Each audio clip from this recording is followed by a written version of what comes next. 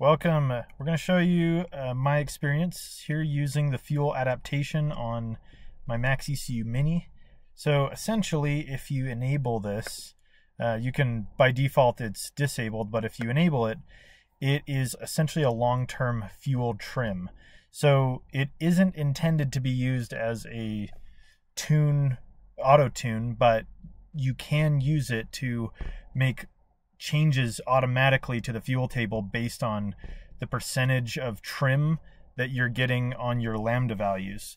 So essentially, if you have your lambda table, like right here, all this area is set to 0.98 lambda, and in my fuel table, say right here, for example, I'll show you on my table here, I've got some areas that desperately need a little bit of fuel. They're definitely a little bit lean, right around idle, and over here I think there's some that are a little bit rich, and so on and so forth. So based on your lambda table and your lambda control, so your lambda control setup here, by how much it's correcting to match your fuel table to your lambda value target, that trim value is being recorded in your fuel adaptation.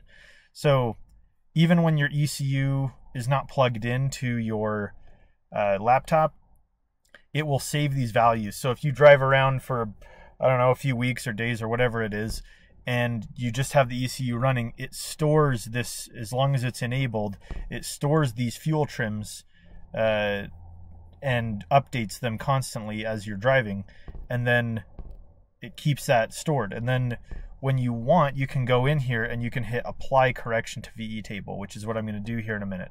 I'm going to start up the vehicle, let it update because I haven't touched this in a couple days, and we're going to see these values change, and then we're going to apply the correction to the fuel table, and we'll see how different it is when we turn off our lambda control. So let's go take a look. So let me start the vehicle. And what we're going to do is we're going to read from the MaxxECU, and we're going to go back to our fuel adaptation. And as you can see from previously, this is down a little bit. I think it was in the 8%. A couple of these have changed just from me driving it quite a bit.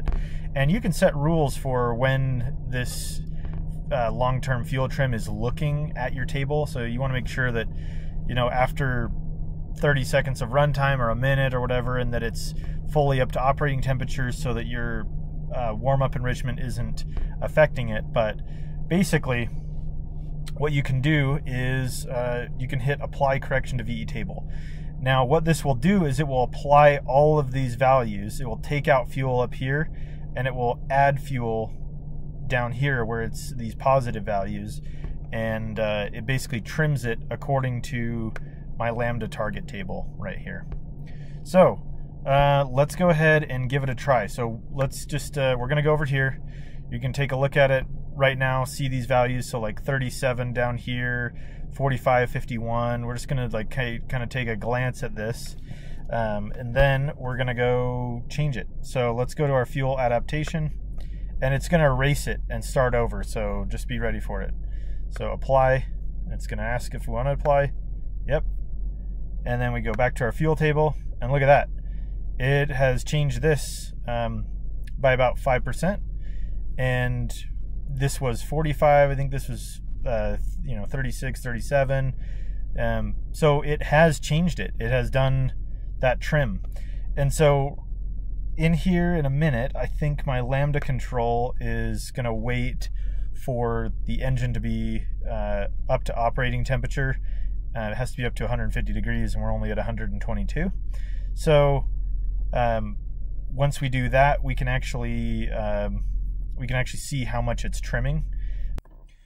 So you can see now that we've got the engine warmed up, this is with the lambda control off, and we've cleared our fuel adaptation table, and now we're idling at like 9.9394 lambda.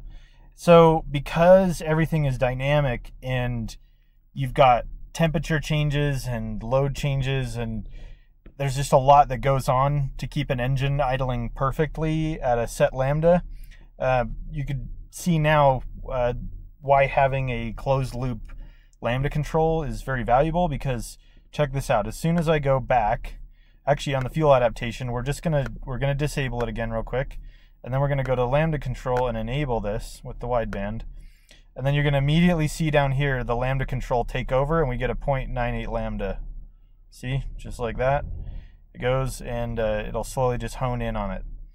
And then now we can go back to our fuel adaptation, and you're going to see it's going to start looking at those couple percent. See right here? It's already seeing it needs to remove a little bit of fuel because it's now rich. So it just slowly starts picking away at it, and as you drive around, it will just determine how much fuel needs to be corrected so it can get right to your lambda target table. So that's pretty much it.